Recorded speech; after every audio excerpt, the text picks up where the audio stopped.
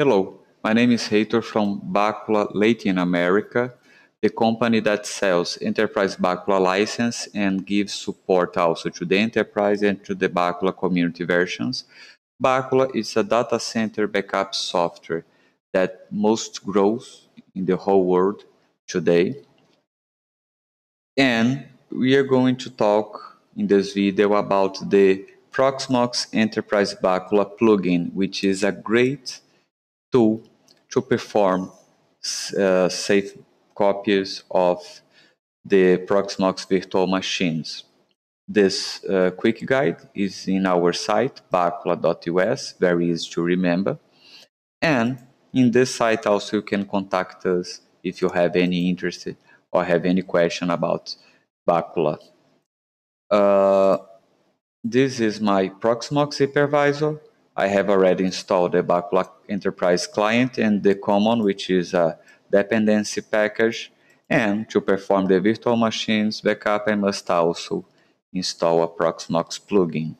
If I install the Bacula Enterprise plugin later, which is a Debian package, a .deb package, very easy to install. You can use a apt or dpkg to install this package. If I install later, I must use a restart if the client was installed before the plugin. If you want to make sure that the plugin is loaded, just use any Bacula interface and fetch a client status, okay? So if I perform a client status, you can use bconsole for that, the status command, and then you can see that the client is loaded. Okay, very easy. Now I can proceed to the Bacula virtual machine backup configuration, which is very easy. I just as any backup, I just need to create a file set and a job. I'm going to file set. I'm going to create a new file set. Proxmox.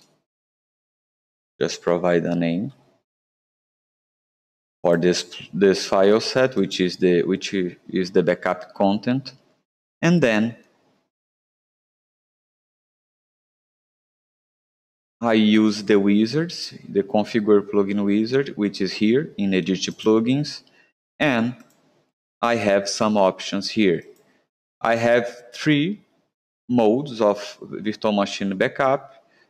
Each one is better for even reasons. If eventually you might want to stop the machine or just suspend is fine for you, or just make a snapshot. Each version is better or have drawbacks and have advantages. So we are going to figure it out what is best for you. I can use the machine name to select a single virtual machine for backup. If I put nothing like that, it is going to backup all machines from the hypervisor, which can be used depending on the size of the hypervisor.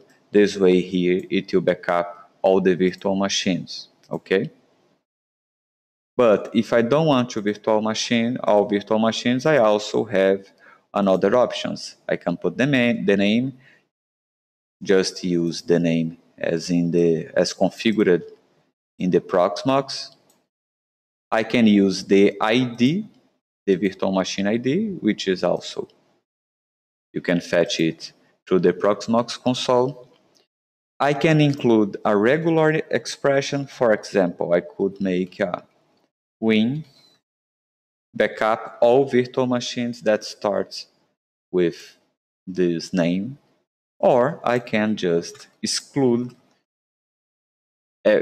everything but exclude virtual machines with a given name. Abort the job on error if any error happens in the export the virtual machine export part, and I can also limit the Proxmox bandwidth in generating backups.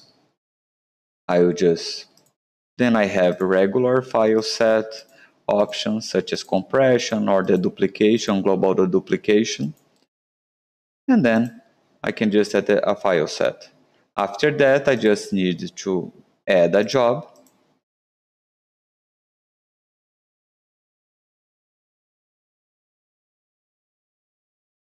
And a job. And then I needed to use the Proxmox client and the file set that I just created.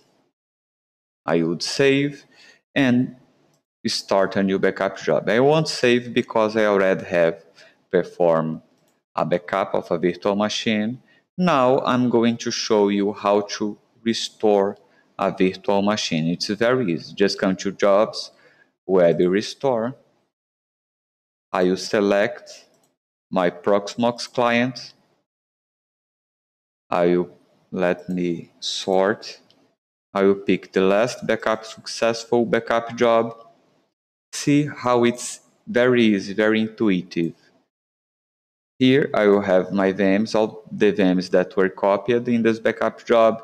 I'll just select, drag and drop here. And then I have two main options.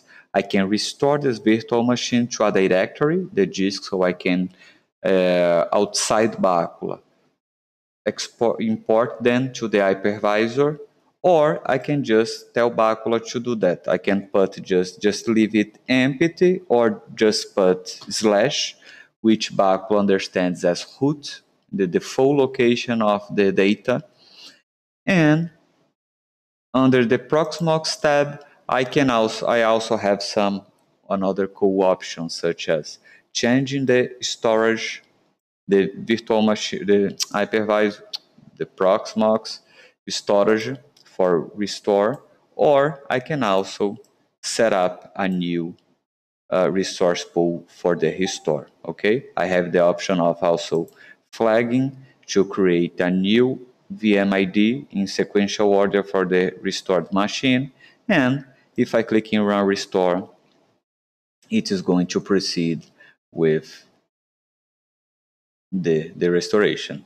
At the beginning of the the job log, Bacula already tells me that the new virtual machine was created as VM 115, and eventually, if I go to the Proxmox console, I can see that the restore is happening and everything is going to be fine. I will be able to start up this machine later. Okay, that's it, guys. Thank you very much. I hope you enjoy, and we are available to help you with your backup project, with to choose a better or a more adequate backup software for you in your data center. Okay, thank you very much. See you later.